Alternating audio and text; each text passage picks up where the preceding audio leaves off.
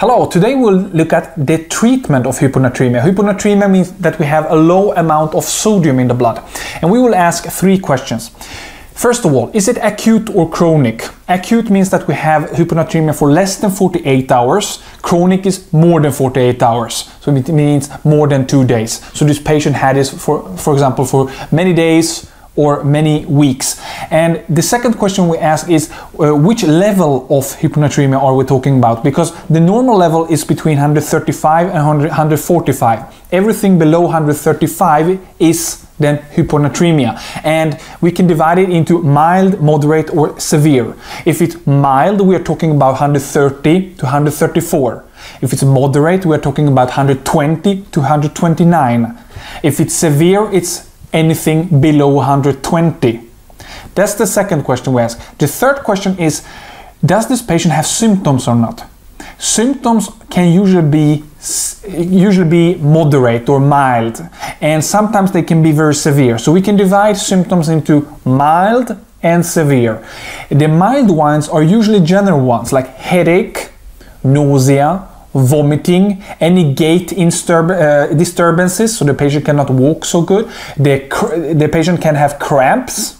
There can be a lot of falling down of the patients with a lot of fractures and confusion. All these are neurological symptoms of hyponatremia, and these are mild ones. The severe ones are respiratory failure, coma, seizures like epilepsy, seizures. These are very, very severe. And now that we have these 3 groups, we said we had, is it acute or chronic? Is it mild, moderate or severe type of hyponatremia level? Or is it symptomatic or asymptomatic? So no symptoms or symptoms, and are the symptoms mild or are they very severe? Okay, and now we will look at the treatment. The treatment plan depends on these. So if we have acute hyponatremia, then we can treat it more quickly than if we are treating chronic. Because acute hyponatremia is not so dangerous to treat quickly. Acute hyponatremia is very dangerous. You can die. You can get the cerebral edema and you can die. This means that we need to treat it pretty quickly, and you are allowed to do that. But for chronic type, this means that the brain gets adapted by more than 2-3 days, and when the brain adapts, it's more susceptible to getting osmotic demyelination syndrome, and this has been dealt with in another video. And this is when we treat the hyponatremia too quickly. So we try to give sodium too quickly. Sodium is actually salt. So you can remember it. You can remember hyponatremia by thinking of low amount of salt in your body. And if we try to give a lot of salt too quickly, then you can get osmotic demyelination syndrome, which means that you kill the brain cells. And depending on which region you kill, that will affect you. For example, if you kill the pons of the brain, then you cannot talk anymore and you cannot swallow anymore. So it all depends on the brain region, and that has been dealt in another video. So now we are now dealing with the treatment, and we can have general treatment, like general measures. What is that? General measures are like we are restricting fluid, so the patient are not allowed to drink so much water. The other general measure is that we discontinue, we stop any medication that can cause hyponatremia. And then we have we can reverse the cause of hyponatremia if you know which of the causes. So if we know the cause, then you can reverse it if it's reversible. So these are the 3 general measures that we can do. And usually we do this when we are talking about a mild disease. For example, which is the worst, acute or chronic? We said acute is more dangerous. It means that if we have a chronic type, it's not so dangerous. We need to treat it slowly so we don't get any osmotic demyelination syndrome. And if we have chronic type and we have a mild level, which means that we have 130 to 134, that was the first question. First question was chronic or not? Acute or chronic? We said it's chronic. The second thing is that is it mild, moderate or severe level. We said that it's a mild level. What do we do then? Depending, in mild cases, we only do this general stuff. We said discontinuing any drug, restricting fluid intake, so we're not allowing the patient to drink so much, and we will then reverse any cause of the hyponatremia. That was mild, chronic, mild type. When we're dealing with severe type, let's take the other case, severe type, so we have chronic, severe type. That means that we will give something called hypertonic saline solution. So 3% hypertonic saline solution. This is salt, what we are giving, a higher concentration of salt. And we will give then 100 milliliter of this 3% hypertonic saline solution in 10 minutes. So it's a bolus. A bolus just means that I'm giving it more quickly. I'm not giving it in an infusion, I'm giving it directly into the vein. And I'm giving it slowly in 10 minutes. Okay, and then I will measure the sodium with a point of care device, or I will send it to the lab. The best is if you have a point of care device. Point of care just means that you have a device that can quickly, at the point of the patient, quickly can measure the sodium level, and then we will get the sodium level and I see that it's increased or not. And the most important thing to remember is that 6 millimole per day is the maximum amount of increase you're allowed to do. So you cannot increase the level of more than 6 millimole per day. So we had this chronic type of patient with severe level of hyponatremia, which means less than 120. We gave it 100 milliliter of this 3% saline solution.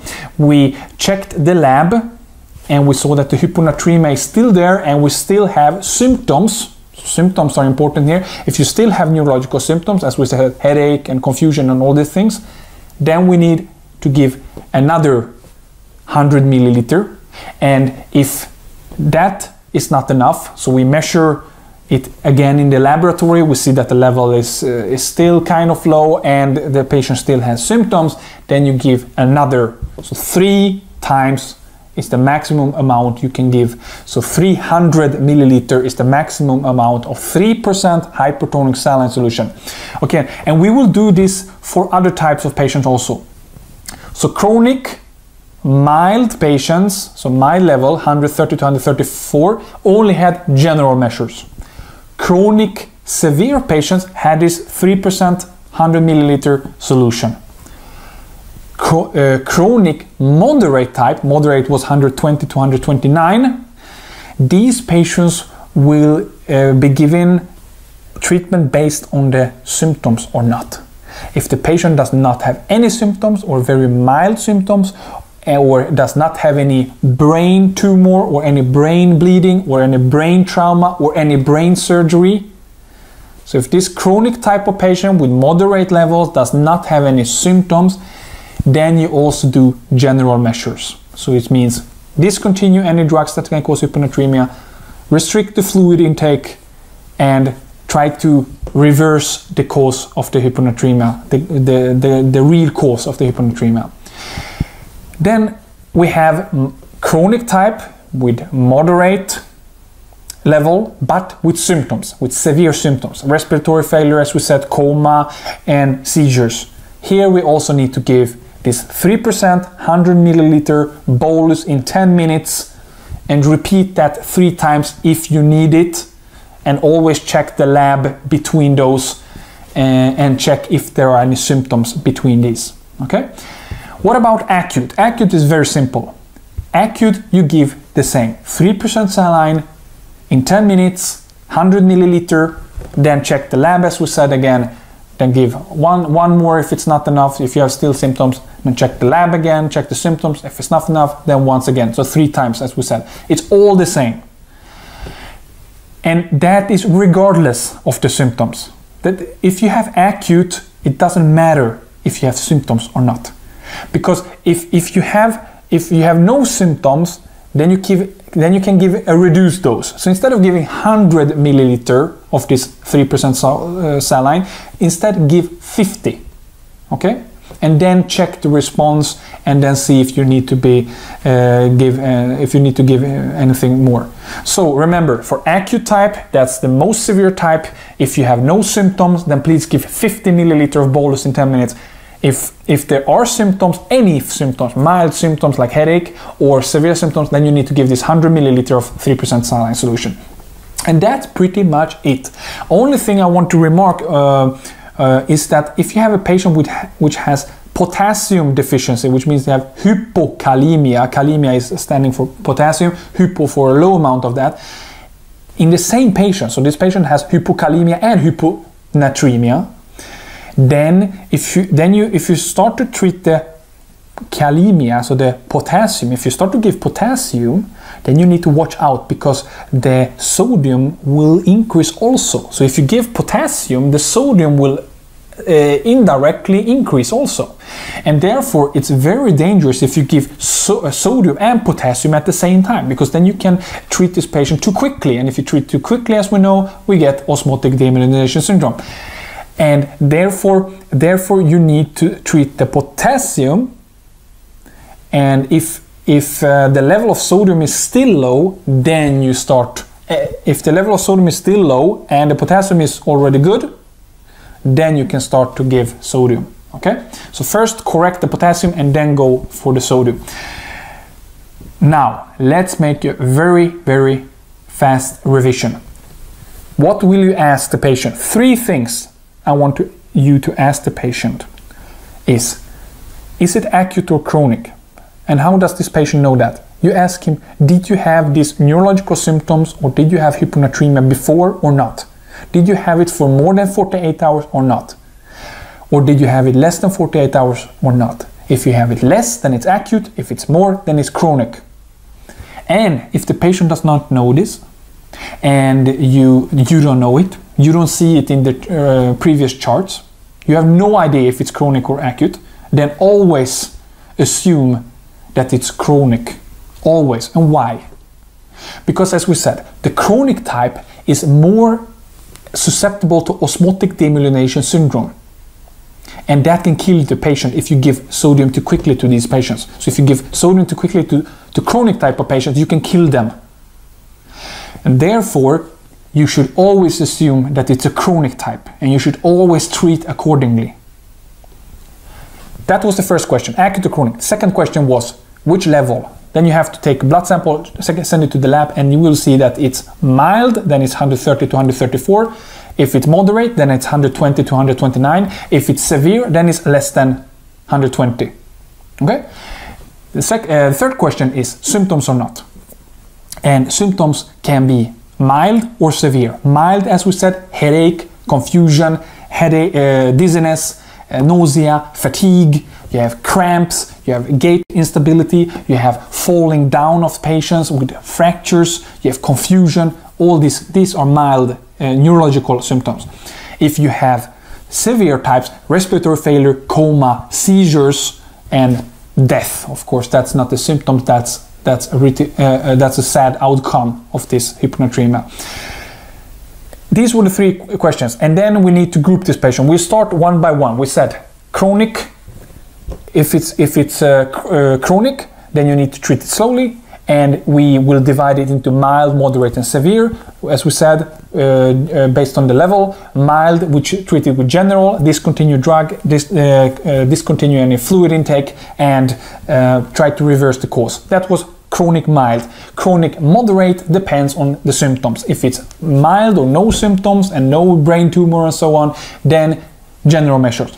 If you have symptoms with chronic moderate, if you have symptoms, any type of symptoms, then you give this 3% hypertonic saline solution. If you go on with, then we take chronic severe, then you give also this 3% 100 milliliter hypertonic solution in 10 minutes, and then 3 times if you need to. Always remember to always check the sodium level in between. And for acute is very simple. You do this 3% saline 100 milliliter bolus, 10 minutes, the same as we did in another one, and always check this. And maximally, of course, always to give 300 milliliter. That's the maximum you're allowed, and it doesn't matter if you have symptoms or not. Acute is so. If you don't have symptoms, you can reduce it. Okay, you're allowed to reduce it to 50 milliliter bolus instead of 100. Okay, that's it. I thank you very much for listening.